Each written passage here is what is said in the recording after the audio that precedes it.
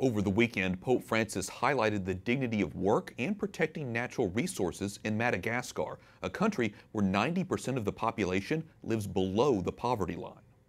Dancers in Madagascar mobbed the Holy Father after performing on Saturday during an evening vigil with 100,000 young people.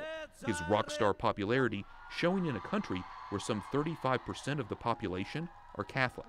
Pope Francis encouraged the country's president to protect the environment, quoting from his encyclical Laudato Si, published in 2015. On Sunday, the Holy Father visited the Akamasoa village, hosted by his former student, Father Pedro Opica, who founded the project. As he arrived, thousands of children sang their hearts out for him in the village auditorium.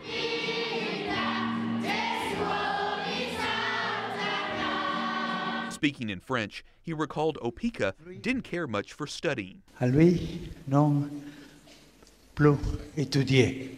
Rather, he wanted to work, and work he did.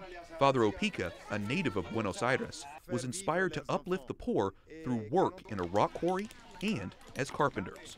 The Holy Father insisted poverty is not inevitable. He told the crowd their progress is proof God heard the cry of the poor.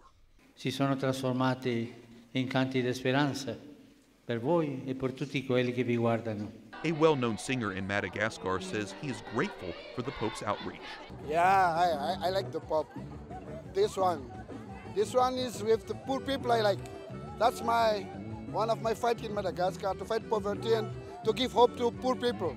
Pope Francis also paid a visit to a group of about 100 cloistered Carmelite nuns this weekend and celebrated an open-air mass before an estimated 1 million people in Madagascar's capital.